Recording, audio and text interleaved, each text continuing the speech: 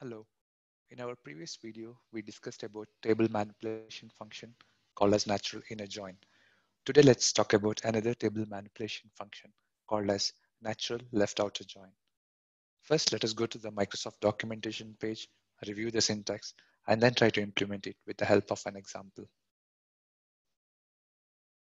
Here is the definition and the syntax. Performs an inner join of a table with another table. The tables are joined on common columns in the two tables. If the two tables have no common column names, an error is written. And here the syntax, and it takes two parameters. Left join table, a table expression defining the table on the left side of the join. Right join table, a table expression defining the table on the right side of a join. And return value is a table, and there are some remarks like there is no sort order guarantee, etc. So now with the help of an example, let's try to implement it. I have this PBI file with two tables, the cost table and sales table, and it has one-to-one relationship using a cost ID as a join condition. And if I go to the data, I have two tables, cost table and sales table. Sales table, as you can see here, it has sales ID and revenue, and it has just 4 records. But if I go to the cost table here, it has cost ID ranging from 1 to 6 and product and the cost of the product. Now using these two tables, let me try to create a new table and also use the natural left outer join function.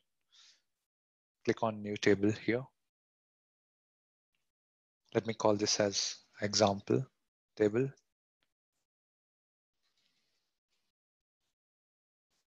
Equal to natural left outer join.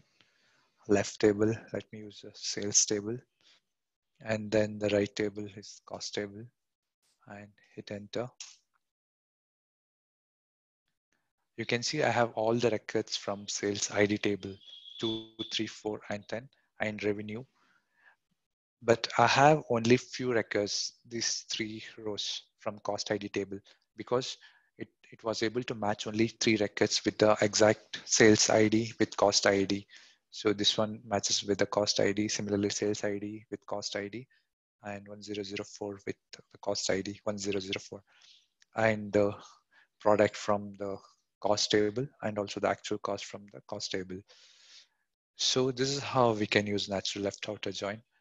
If I change this order here, instead of sales table, let me enter the cost table first, and then the sales table as a second parameter, hit enter.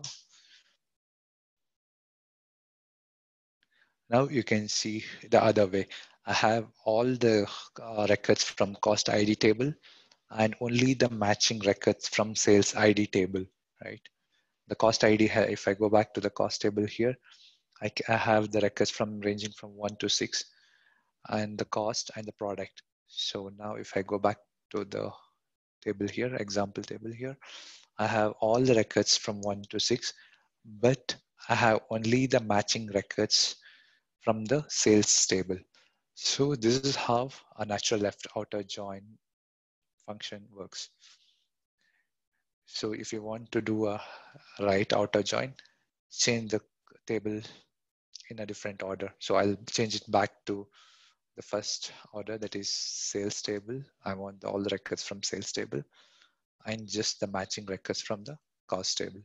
So I have the table here. Okay, so all the records from sales table and the matching records from cost table. So this is how the natural left outer join function works in PBI. If you have any questions, please drop a comment. And if you like this video, please give me a thumbs up. Thanks for watching. Have a great day.